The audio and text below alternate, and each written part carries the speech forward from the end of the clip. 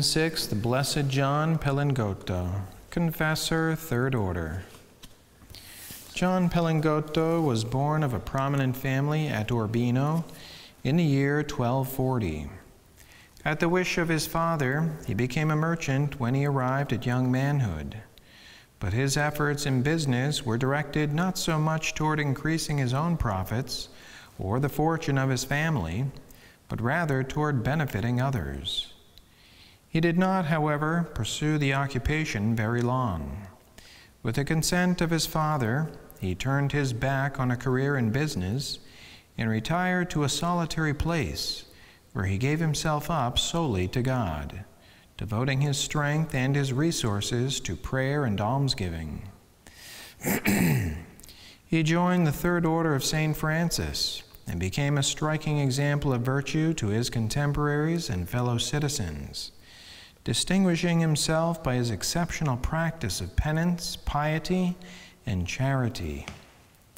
Finally, worn out by the austerity of his life, he was attacked with a serious illness. He closed a life replete with merits and good works, with a peaceful and happy death. It was on the 1st of June in the year 1304. His body reposes in the Church of St. Francis at Urbino. On November 13, 1918, Pope Benedict XV approved the veneration which was paid to him since his death and has been increasing with time on account of the many miracles wrought at his intercession.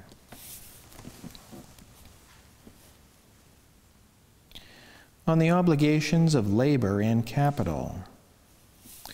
It is particularly gratifying to read of a merchant who aimed not at acquiring profit for himself and his family, but rather at benefiting those with whom he had business dealings.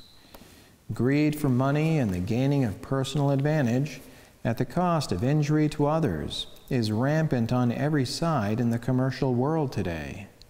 And to what earthly end? Difficulty upon difficulty between labor and capital, and a social order that is constantly in conflict. And to what purpose for eternity? Better is a dry morsel with joy, says the wise man, than houses full of victims with strife. Proverbs 17:1. Have you endeavored to be fair in your business dealings, and even generous to your patrons? Or have you rather been out for your utmost advantage, and thus added your share to the discontent that exists in the business world?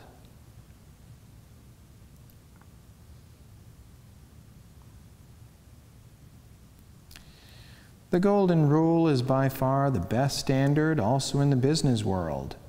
If you are an employer, render to those in your service the kind of consideration that you would wish to receive if you were a laborer. You were perhaps a laborer at one time.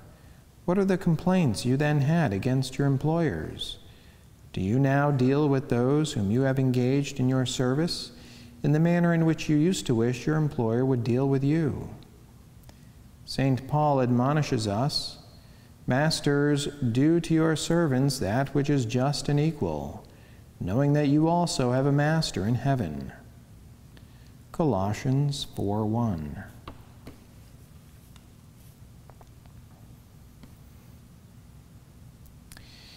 If you are a laborer, you have the obligation to render the kind and amount of service that deserves the pay you are getting.